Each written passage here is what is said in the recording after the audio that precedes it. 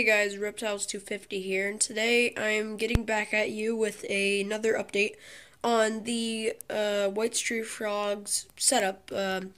So first of all, we have the Exoterra 18 by 18 by 24 still, and just right off the bat, let me say that this spot right here, it was from a failed idea, but it is no harm to the frogs. It won't hurt them, or it's not poisonous or anything like that.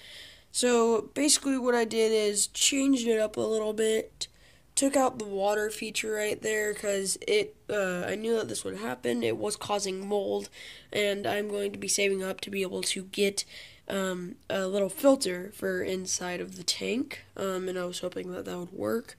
But right on top here, this is just a little idea that I had from right here, and this is what came off. So right here I had this little waterfall idea that I was going to do, where I painted it and made it look like a waterfall so that the frogs could just sit on it and bask and whatnot. And this water jug up here actually ran down, went off it, and went into the water dish right there. I still have the two air plants. They are growing phenomenally. This guy is getting pretty tall. He is hopefully going to be able to grow a little bit more. I'm hoping for about 2 more inches maybe. Then over here, same thing, except for this guy's, he's just very amazing. Why this one's bent, sort of, is because I had him growing over here in the corner, so he was trying to grow up towards the light a little more. And I still have a bamboo and that house plant. They're just in a different location now, not in there. They're still growing great. The lighting is perfect for them.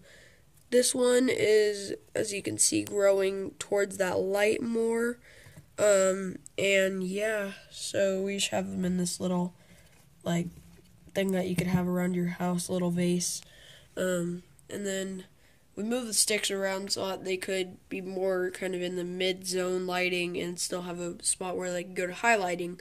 And right here, I just kind of like put some wood on top of the little, not sure, the hide right there. And in the back right there, I am going to clean it out pretty soon, but that is the water dish in the back, so they can hide while they're taking baths and whatnot.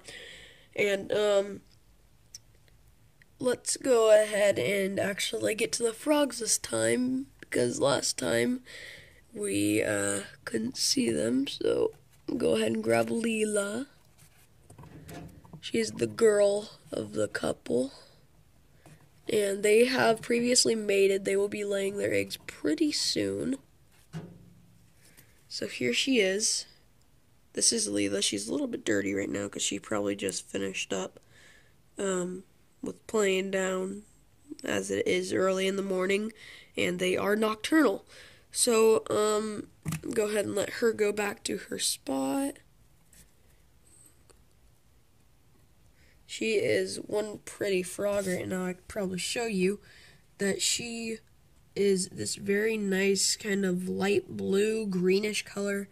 She is just one of the prettiest girls I've ever seen. And as you can see right now, that little dark spot, it's from the being towards the light. What happens when they're next to the UVB lamp is that it actually can add colors, and if they're surprisingly dark, it makes them light, and if they're light, it makes them dark. It's very confusing how that works. But yeah, this is basically my White Street Frog setup, and thank you guys for watching, and I will see you later.